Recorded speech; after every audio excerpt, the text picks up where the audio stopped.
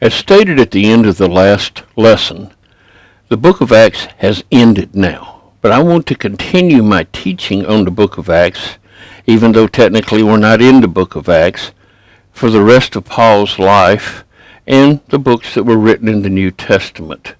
So let's keep on going. Acts is written about 64 AD, which is about 33 years after the death of Jesus. Tradition says Paul was then released from prison at the end of the book of Acts, and he did extensive traveling in 64 AD. He went from Rome. Early traditions say that he at least went to Spain, but it also may be all the way up into England and then has returned to Asia Minor. While there, he will write the first letter to Timothy. Now, we actually think it's probably the second letter because it talks about my previous letter, about 66 AD. He's going to write this letter from Philippi in Asia Minor. Date is 66 AD. It's written to Timothy, who's now ruling, pastoring a church. The purpose, the worship and organization of the church.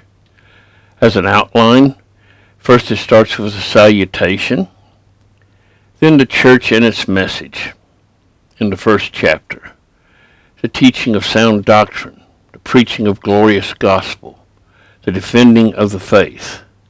Then in the second and third chapter it talks about its members in the church and how it's organized, praying for men, for rulers, for sinners, modest women in dress, in behavior, dedicated officers, pastors, deacons, behaving believers. And then it goes to the church and its minister in the fourth chapter. What a good minister is, a godly minister, a growing minister. And then the church and its ministry to older saints, to widows, to church leaders, and to servants and slaves, to troublemakers, and to the rich, to the educated. Paul starts off with a salutation. I, Paul, am an apostle on special assignment for Christ, our living hope. Under God, our Savior's command, I'm writing this to you, Timothy, my son in the faith. All the best from our God and Christ be yours. Then he starts in. On my way to the province of Macedonia, I advise you to stay in Ephesus. Well, I haven't changed my mind. Stay right there on top of things so that the teaching stays on track. Apparently, some people have been introducing fantasy stories and fanciful family trees that digress into silliness instead of pulling the people back into the center, deepening faith and obedience. The whole point of what we're urging is simply love. Love, uncontaminated by self-interest and counterfeit faith. A life open to God. Those who fail to keep to this point soon wander off into cul-de-sacs of gossip. They set themselves up as experts on religious issues, but haven't the remotest idea of what they're holding forth with such imposing eloquence. It's true that moral guidance and counsel need to be given, but the way you say it and to whom you say it are as important as what you say. It's obvious, isn't it, that the law code isn't primarily for people who live responsibly, but for the irresponsible, who defy all authority, riding roughshod over God, life, sex, truth, whatever. They are contemptuous of the great message I've been put in charge of by this great God. I'm so grateful to Jesus Christ for making me adequate to do this work. He went out on a limb, entrusting me with this ministry. The only credentials I brought to it were invective and witch hunts and arrogance. But I was treated mercifully because I didn't know what I was doing. Didn't know who I was doing it against. Grace mixed with faith and love poured over me and into me, and all because of Jesus. Here's a word you can take to heart and depend on. Jesus Christ came into the world to save sinners.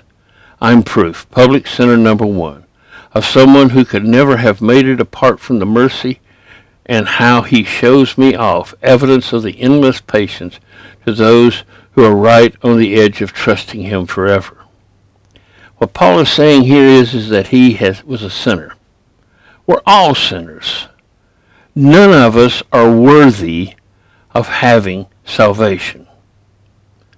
But God in his mercy and in his grace has given it to us anyway through his son Jesus Christ. Paul says he may have been one of the worst of all of them. I mean, he attacked the church. He destroyed and killed Christians. He literally stood there while Stephen was stoned to death. But God still trusted him, chose him, gave him grace to do this ministry. Let's keep on. Deep honor and bright glory to the King of all times, one God, immortal, invisible, ever and always. Oh, yes. I'm passing this work on to you, my son, Timothy.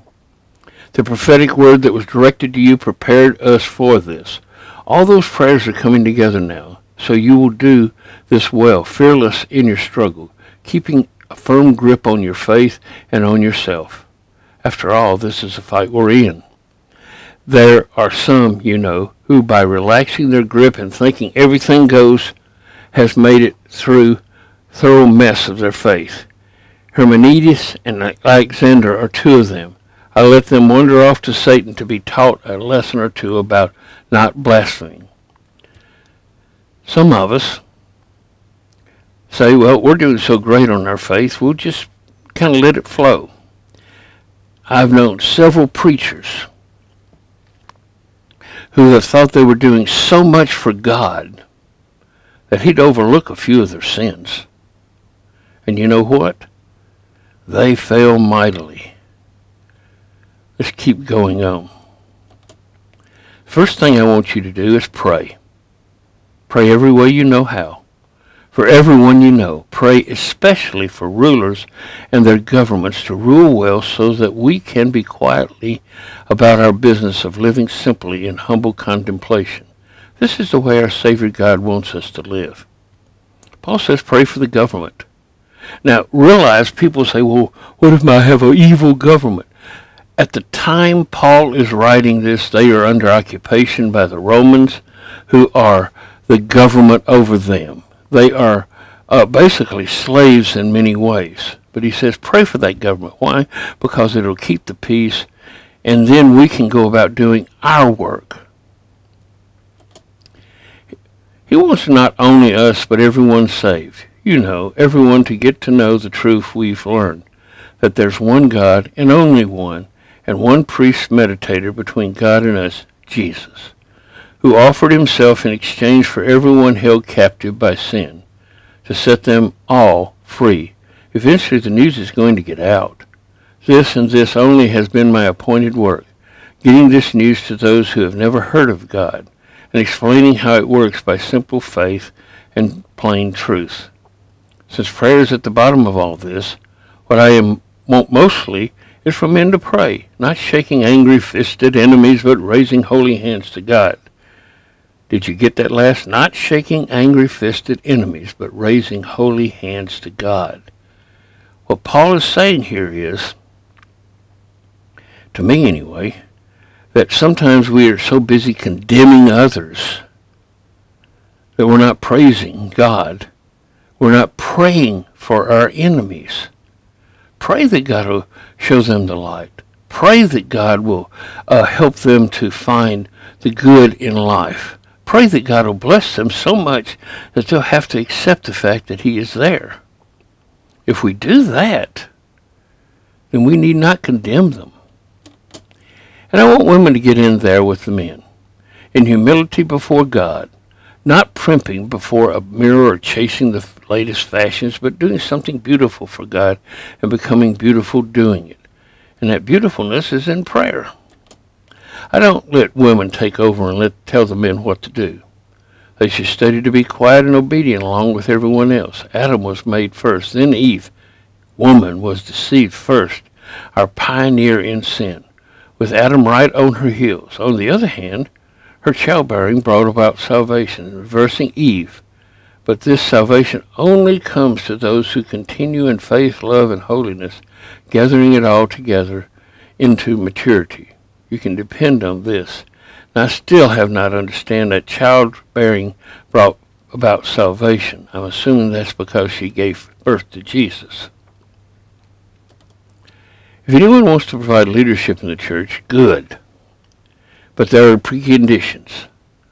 A leader must be well thought of, committed to his wife, cool, collected, accessible, and hospitable. He must know what he's talking about, not be over fond of wine, not pushy but gentle, not thin-skinned, not money-hungry. He must handle his own affairs well, attentive to his own children, having their respect.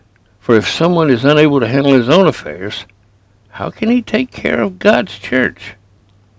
We must not be a new believer, lest the position go to his head and the devil trip him up. Outsiders must think well of him, or else the devil will figure out a way to lure him into a trap. So, how does this fit for the leaders that are in your church? Well thought of, committed to his wife, cool, collected, accessible, hospitable, knows what he's talking about, not over fond of wine, not pushy but gentle, not thin-skinned, not money-hungry, handle his affairs well. The same goes for those who want to be servants in the church, these deacons. Serious, not deceitful, not too free with the bottle, not in it for what they can get out of it. You must be reverent before the mystery of the faith, not using their position to try and run things. Let them prove themselves first. If they show that they can do it, take them on. No exceptions are to be made for women. Same qualifications, serious, dependable, not sharp-tongued, not over fond of wine. Servants in the church are to be committed to their spouses, attentive to their own children, and diligent in looking after their own affairs.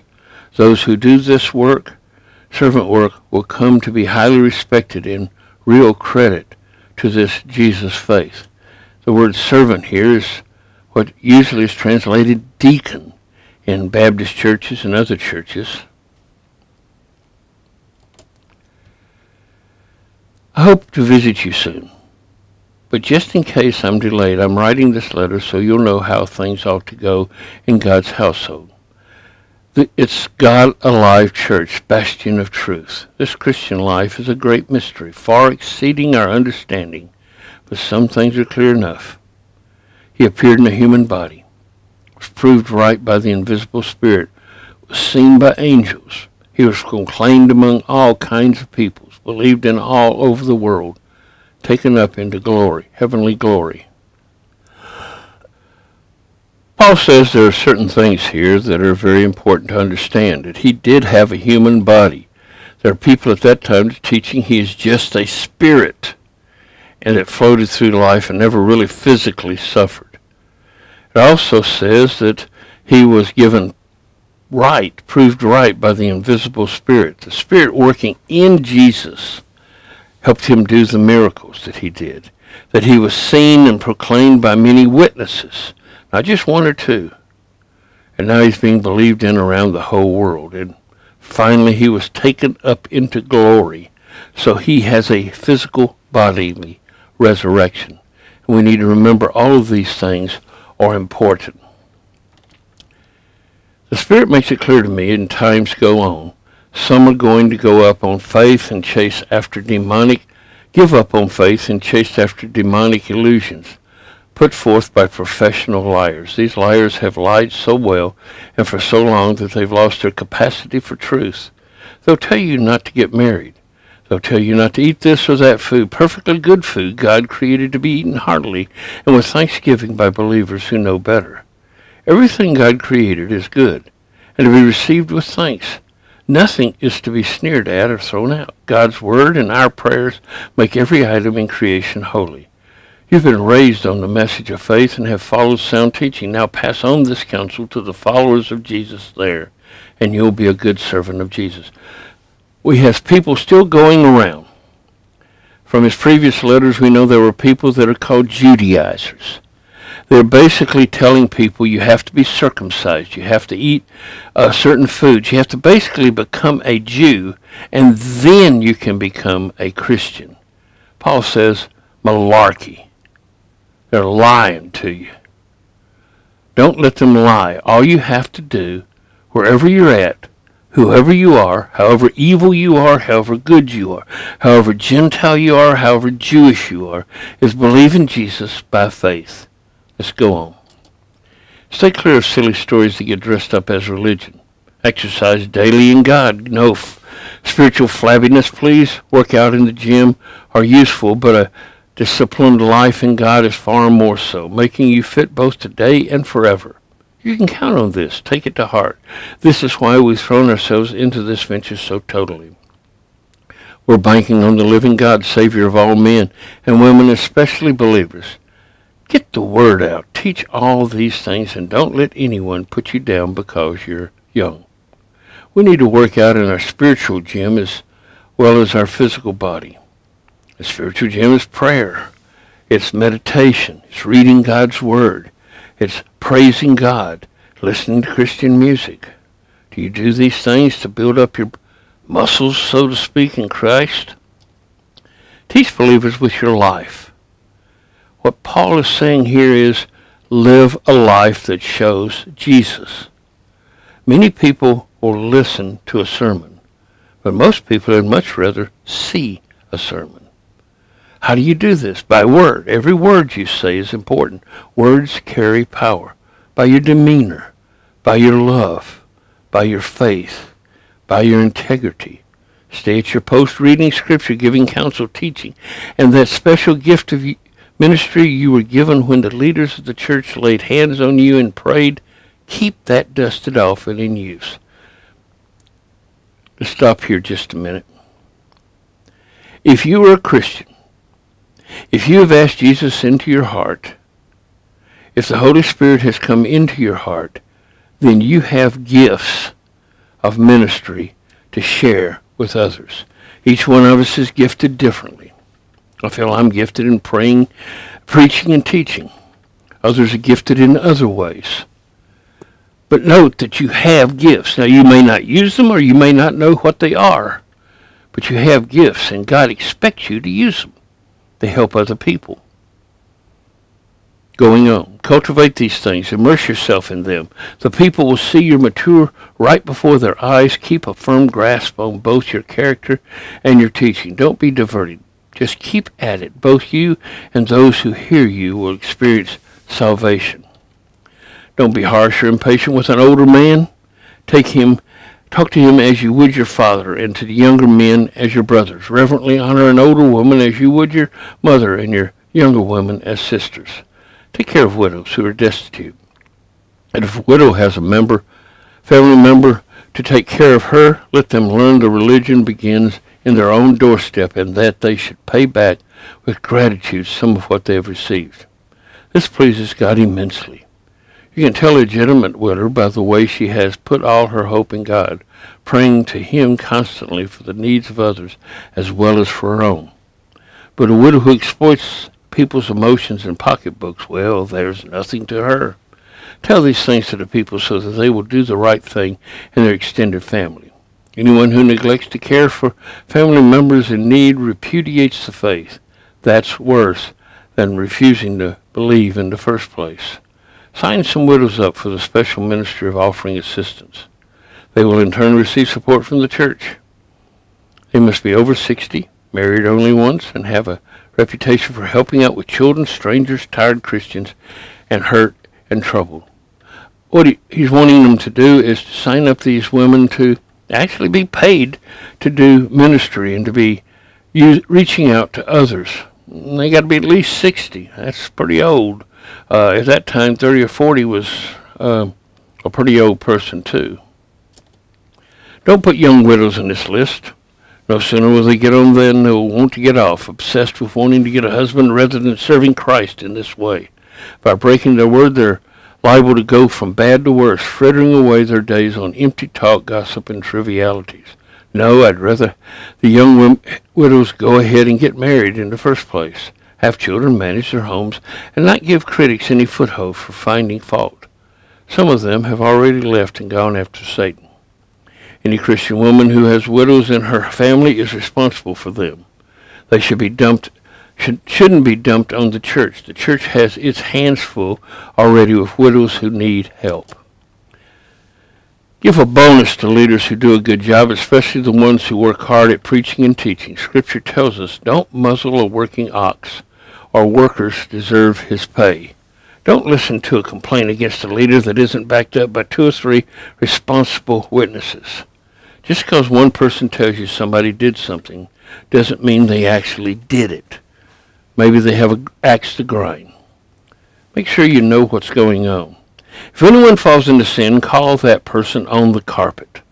Those who are inclined that way will know right off they can't get by with it. God and Jesus and angels all back me up on these instructions. Carry them out without favoritism, without taking sides. Don't appoint people to the church leadership positions too hastily. If a person is involved in some serious sin, you don't want to become an unwitting accomplice.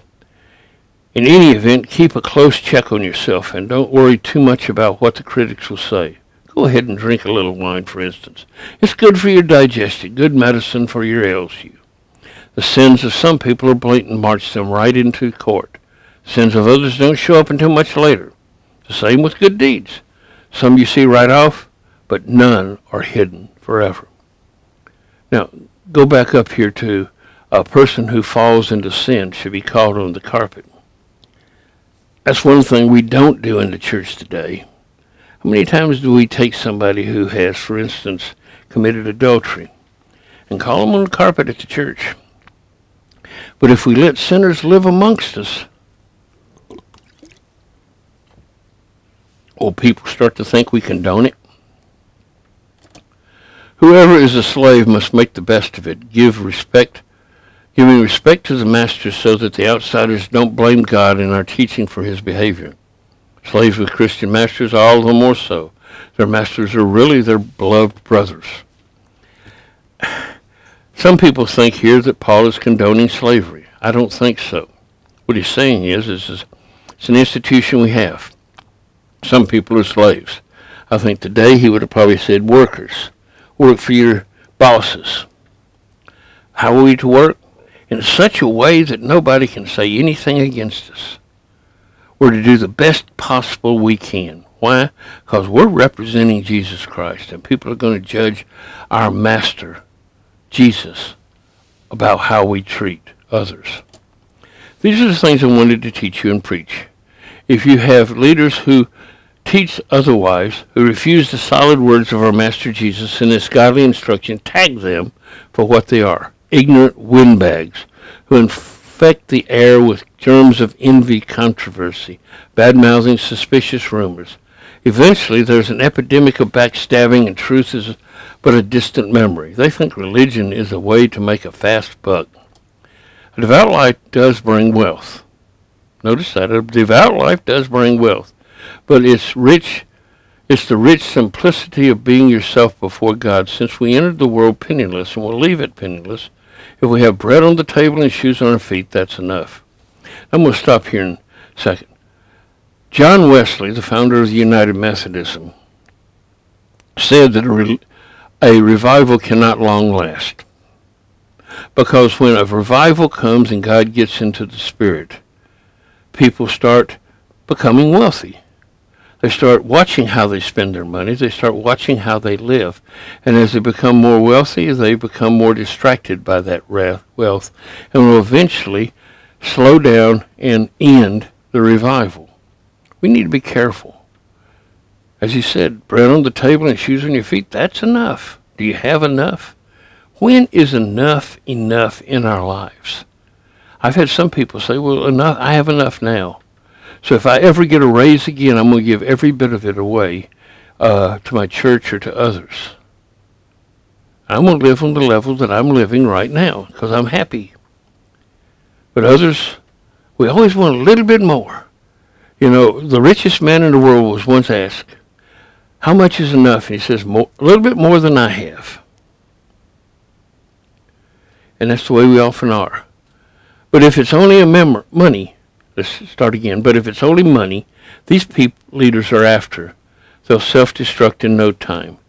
Just for money brings trouble and nothing but trouble. Going down that path, some lose their footing in the faith completely and live to regret it bitterly ever after. But you, Timothy, man of God, run your life from all this. Pursue a righteous life, a life of wonder, faith, love, steadiness, courtesy. Run hard and fast in the faith. Seize the eternal life and the life you called to, the life you so reverently embraced in the presence of so many witnesses. I'm charging you before the life-giving God and before Christ who took his stand before Pontius Pilate and didn't give an inch. Keep this command to the letter and don't slack off. Our Master Jesus Christ is on his way. He'll show up right on time, his arrival guaranteed by the blessing and undisputed ruler, high king and high God. He's the only one death can't touch. He's a light so bright no one can get close. He's never been seen by human eyes. Human eyes can't take him in. Honor to him and eternal rule. Oh, yes. Tell those rich in this world's wealth to quit being so full of themselves and so obsessed with money, which is here today and gone tomorrow. Tell them to go after God, who piles on all the riches we could ever manage, to do good, be rich in helping others, to be extravagantly generous. If they do that, they'll build a treasure that will last, gaining life that is truly life. And oh, my dear Timothy, guard the treasure you've been given. Guard it with your life. Avoid the talk show religion and the practice confusion of so-called experts. People caught up in a lot of talk can miss the whole point of faith. Overwhelming grace keep you. And with this letter to Timothy has ended. We now move to the next book, and Paul writes to Titus in about 65 A.D. Author is Paul. Most likely he writes it from Corinth, but we're not sure. It's much argued about the date, but most likely between the first and second imprisonment in Rome, so about 65 A.D. It's written to Titus representing Paul in Crete. So Titus is there to represent Paul in Crete. He's one of the leaders in the church there. So this is a personal letter to a personal person. Purpose to raise hopes by pointing the way to life without end.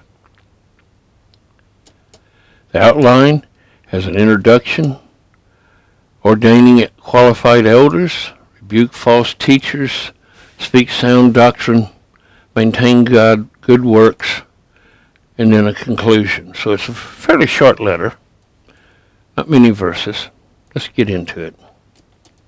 I, Paul, am God's slave and Christ's agent for promoting the faith among God's chosen people, getting out the accurate word on God and how to respond rightly to it. My aim is to raise hopes by pointing the way of life without end. This is the life God promised long ago, and he doesn't break promises. And then, when the time was ripe, he went public with this truth. I've been entrusted to proclaim this message by order of our Savior God himself. Dear Titus, legitimate son in the faith, receive everything God our Father and Jesus our Savior give you. I left you in charge of Crete so that you can complete what I left half done. Appoint leaders in every town according to my instructions. As you select them, ask, is this man well thought of? Is he committed to his wife? Are his children believers? Do they respect him and stay out of trouble?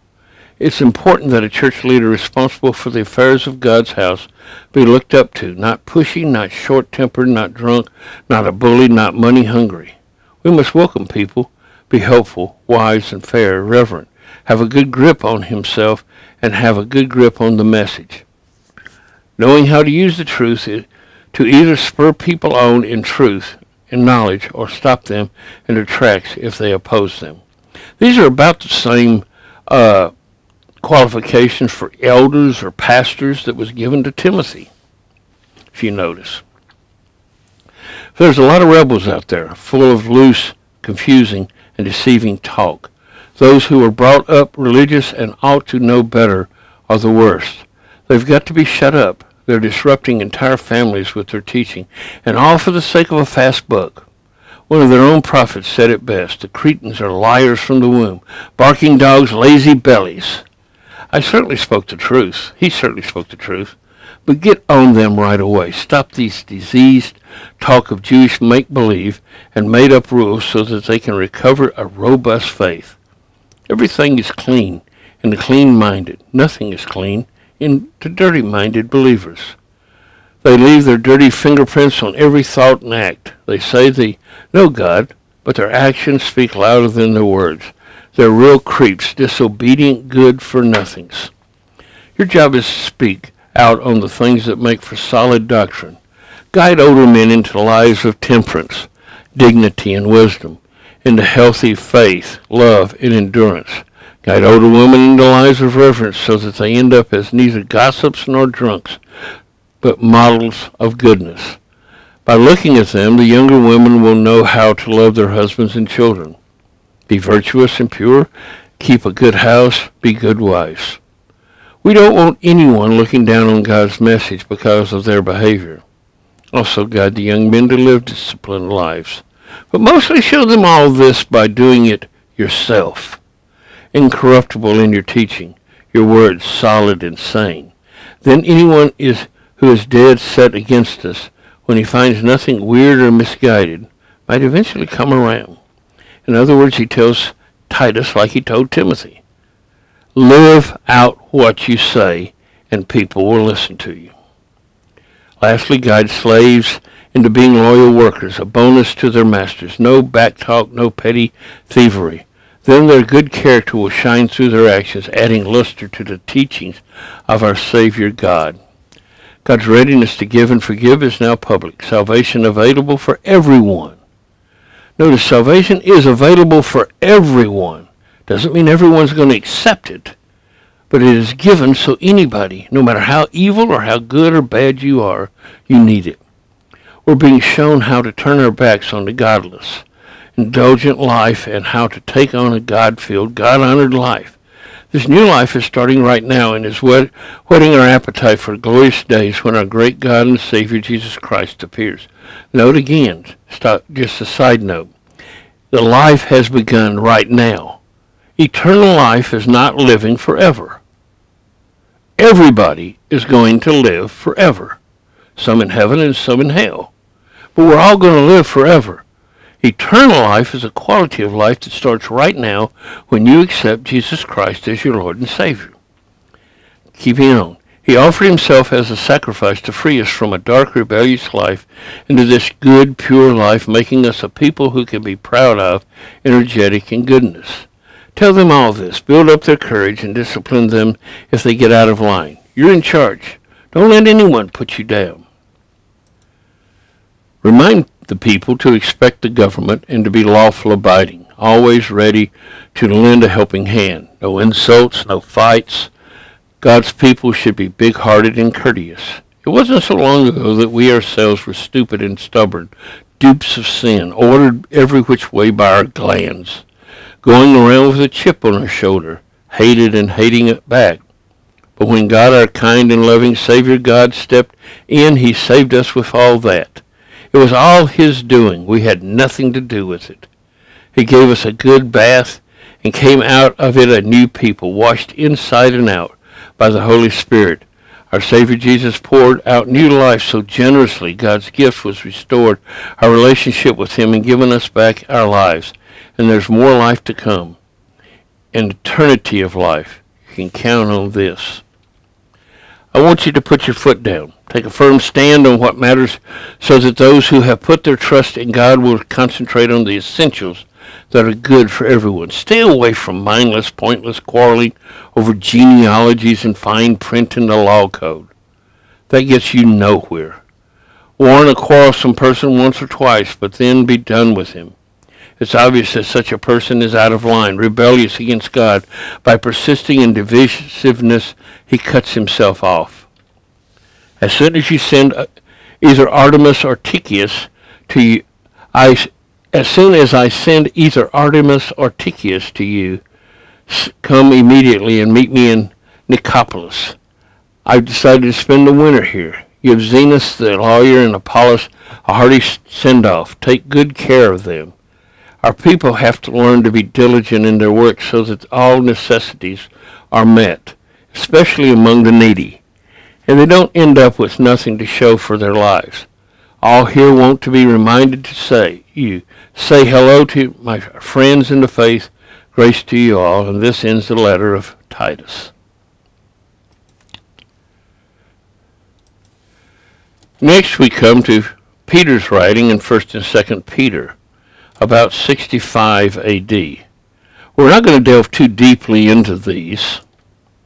In 1 Peter, it's written by Peter the Apostle, I believe. Some people argue about that. Written from Babylon on the Euphrates River, it says. Date about 65 A.D. is written to the strangers scattered abroad. In other words, the Jews of the dispersion that are scattered away from the nation of Israel. Purpose is to confirm its readers in the doctrines they have been already taught. Let's look at an outline real quick. The outline is the salutation, prayer for thanksgiving, thanks for a new life, rejoice in the difficult situations, Old Testament support for the Christian message. Then he talks about the Christian life, and holiness of God is the foundation of the Christian life. Sacrifice of Christ is a reason for proper conduct, proper relationships between believers. Christian community is a new people of God. Then he talks about Christian behavior. How should we live?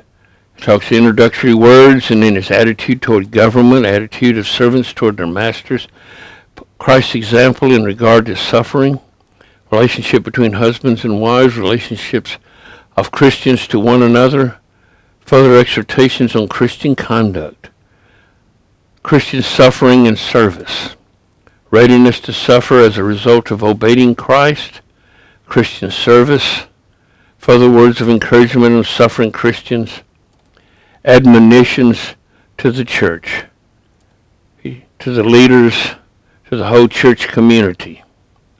And then lastly, concluding greetings and closing blessing.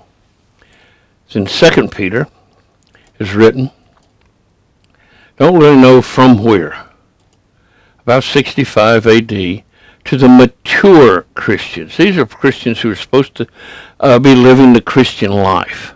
Its purpose to remind the recipient of the truths of the Christianity. Outline, it has a salutation, a call to live according to God's call.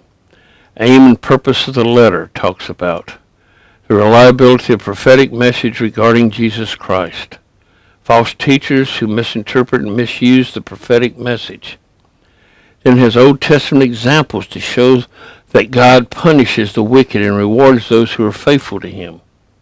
Further description of false teachers.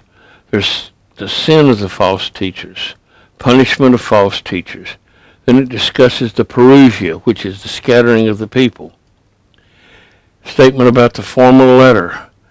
Now, parousia and reasons for its delay. The ethical implications of parousia and disaster connected with it. The mention of Paul and his letters are supporting the above ideas. Closing doxology. Then we have the writing of the book of Hebrews. Now, the book of Hebrews is very mysterious. We're not really sure when it was written, 66 to 70 A.D. It was written before the destruction of the temple in 60 and 70 A.D. Who wrote it? We don't know. Silas, Paul's companion, maybe Clement of Rome, Barnabas, Apollos, most likely Paul, some think. So, I mean, it's a wide variety of who wrote this. It's from Rome in 66 to 70 A.D., the Jewish converts to the faith of the gospel, probably for the church in Jerusalem, to show the true end and meaning of the Mosaic system. Now, what it's going to do is, it's going to take and show that Jesus is the high priest, and therefore he has replaced the high priest and all that we did in the temple. As an introduction, the excellence of Christ, he's superior to angels, the author of great salvation, the true man, superior to Moses. Then the promised rest is going to have the spiritual basis for it. How some did not enter the rest. Christians enter the rest. Exhortation to enter the rest. A great high priest for Jesus. He has our confidence, the qualities required for high priest.